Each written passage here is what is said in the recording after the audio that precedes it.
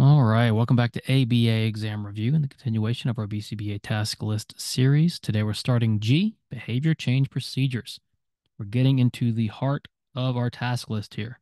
Everything we've talked about up to this point, we're now going to use to actually change behavior, what we do for a living. And of course, we have to start with reinforcement. How are we going to strengthen behavior using positive and negative reinforcement?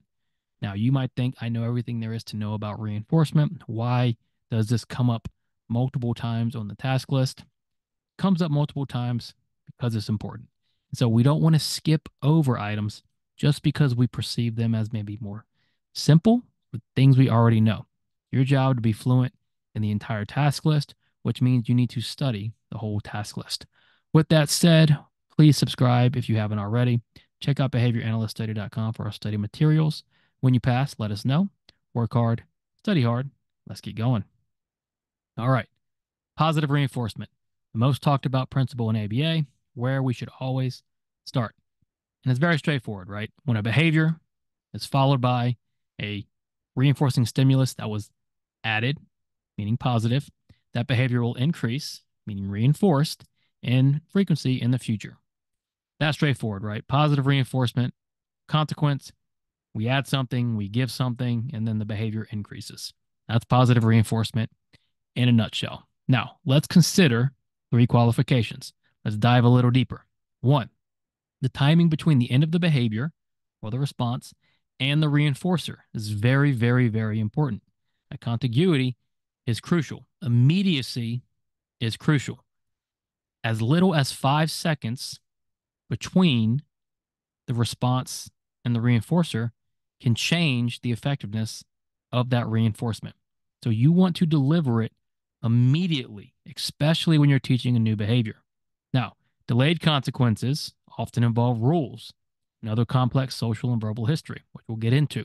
But immediacy, super, super important. Two, the relationship between the stimulus conditions when the behavior occurred. When we think about SDs, discriminative stimuli, which we'll talk about, that relationship between the condition in which the behavior occurred and is then reinforced matters. And then finally, motivation or motivating operations. Very, very important in terms of establishing reinforcement and even abolishing reinforcement. So consider these three qualifications when deciding how to most effectively reinforce a learner's behavior. So, what is the relationship between reinforcement and antecedent stimulus conditions? Why does it matter? Well, it matters because reinforcement changes the function of the antecedent stimuli that came before the reinforced responses. What does that mean? It means this is how SDs are created. When something occurs, let's say there is a chirping sound to the left, and let's say that's never happened before, but now you hear a chirping sound to your left. You turn your head and you look left.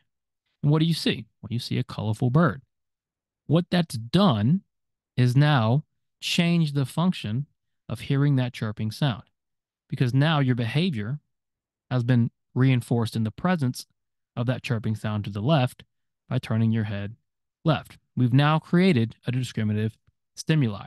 That reinforcement consequence changed the function of that antecedent stimuli.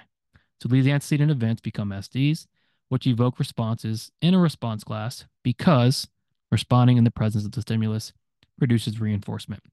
This is how we start to gain control over behavior using our voice. When I say sit down to the learner the first time, they might run away, they might tell me no, they might not sit down. But if I say sit down and they sit down and then I deliver reinforcement, what have I done? I've started to create an SD where sit down now signals to the learner there's reinforcement available for sitting down. So reinforcement not only increases behavior, but it also changes the function, the purpose of these antecedent stimuli conditions, which is very important when we're changing behavior because we want to change the effects of antecedent conditions on our learners. And we can do that through reinforcement and by reinforcing in the presence of these antecedent stimuli. Now, negative reinforcement. First, negative reinforcement is not punishment. That is a huge misconception because growing up, most people have used negative reinforcement to imply something bad, right? Negative reinforcement is no different than positive reinforcement, other than the consequence something is removed, something is avoided. It still is increasing behavior. The negative reinforcement occurs when the response terminates, escapes, or avoids a stimulus, which increases, very important, it's not punishment, still increasing that response in the future.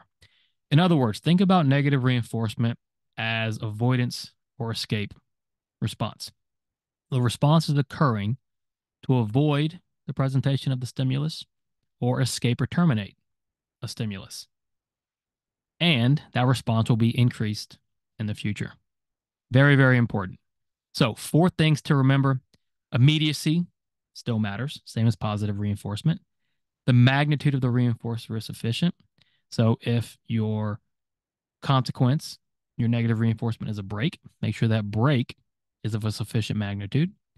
The target response consistently escapes, avoids, meaning reinforcement has to occur over and over again, especially when you're teaching a behavior. And then reinforcement is not available for other responses. We don't want other responses competing against the response that we're trying to reinforce. We're trying to make that response in that learner's repertoire increase. And if you've got a bunch of different responses leading to negative reinforcement, well, that's going to mess up your target behavior. So you want to make sure no other responses are competing for reinforcement. That's negative reinforcement. We're not going to overthink it. If the consequence involves escape, avoidance, or termination, and it increases the behavior, think negative reinforcement. Now, a couple more things to consider. Automaticity of reinforcement. That is when a learner does not need to know they're being reinforced for it to be effective. Meaning, regardless of whether you tell somebody they're receiving reinforcement or not, reinforcement can still be effective. Them knowing it does not affect that. Now, if you tell them they're going to receive reinforcement, then you're setting up contingencies and it's a whole different thing. But regardless, even if they didn't know, if you are actually reinforcing the behavior, it doesn't matter that they don't know. That's what we call automaticity. Second, the arbitrariness of the behavior selected. And this is why the closeness, the immediacy is so important. Whatever response is followed by reinforcement is going to be the response that changes. So if you wait 10 seconds after a response to deliver reinforcement, think of all the things that can change in 10 seconds. You don't know what you're reinforcing at that point. That is why immediacy is so important when you deliver reinforcement, because the behavior doesn't care. All the behavior is going to respond to is the consequence. And whatever you reinforce is going to change. You've got to remember close, immediate reinforcement, very, very important. To finish, let's talk about 9 guidelines to use reinforcement effectively. And hopefully you're still watching. I know we know reinforcement, right? I know you know reinforcement. You don't want to get to test day and panic or get brain fog or freeze up on easy stuff. You just want to know it like the back of your hand, right? So let's talk about guidelines for effective reinforcement. 1, the initial criterion should be easy to achieve. What does that mean? That means when you're teaching and you're starting to reinforce behavior, that learner should be able to access reinforcement very easily. That's how we're going to get that behavior stronger. That's how we're going to see more of the behavior. 2, reinforcers should be high quality and high in magnitude. Think about what you want to work for: money, time off. These things are high quality. Don't try to trick your learners or shortchange your learners. They're just like us, right? They want high quality stuff. They want to work for high quality stuff. Make sure you're doing your preference and reinforcer assessments. 3, change up your reinforcers. Don't use the same thing every day. Going to lose value. You will going to lose motivation. 4, use response prompts with reinforcement. When you're prompting, reinforce the correct response even when you prompt. This is how we're going to start to transfer control of the stimulus, the antecedent stimulus. We want to transfer control from the prompt to our actual stimulus, but first, we're going to prompt out that behavior. When we see that behavior, we want to deliver reinforcement. 5, responses should produce direct access to the reinforcer, meaning if reinforcement's available, don't have the learner complete the requirement and then make them wait 20 minutes for reinforcement. Remember the closeness. Adding in response effort to get the reinforcement after they've already done what you asked, huge no-no. I see it all the time. You ask a client to sit down, they sit down, and then before getting the reinforcement, you ask them to do something else. Well, it's not right. Direct access to the reinforcer based on your target behavior. Use a continuous schedule, meaning an FR1 to start. Of course, everything is client dependent, but continuous, just like the criterion should be easy to achieve, a continuous schedule is the easiest one to achieve and the best place to start typically, especially with the young, early in development learners.